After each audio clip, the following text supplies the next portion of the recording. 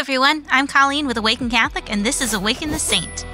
For those of us blessed with a close relationship with a brother or sister, we often find that life is just better when they're around. So it was with Saint Scholastica, who simply adored her brother, Saint Benedict. Born into a wealthy family in Nursia, Italy in the year 480, Scholastica was very close to her brother.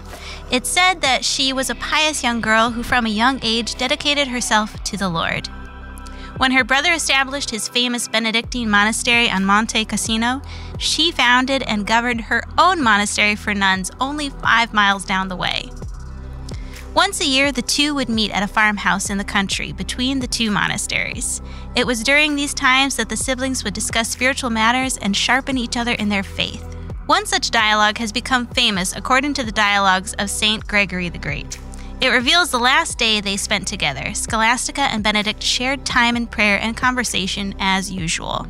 When night began to fall, Benedict prepared to return with his monks to the monastery. But Scholastica, sensing that her death drew near, begged that her brother stay with her at the farmhouse until morning. Unwilling to break his own rules about spending a night outside the monastery, Benedict refused her request. So she went straight to the top. She asked God to allow her brother to stay with her.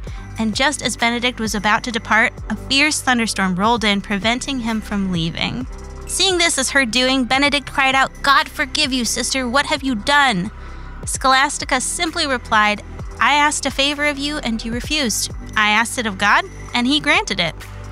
And so, of course, Benedict stayed. What else could he do with such a response of faith? The two of them spent the night in spiritual conversation.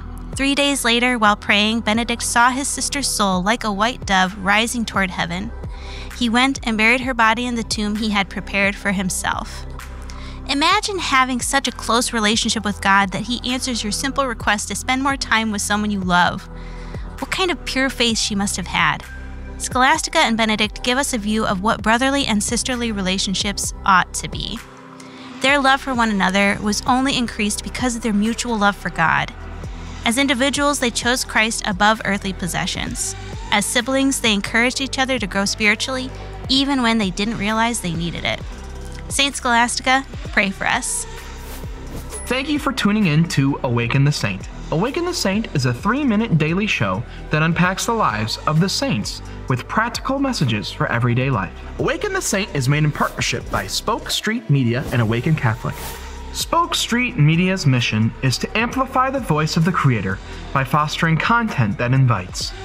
We want to spread the message of the gospel and the love of God through media. For more podcasts, visit spokestreet.com.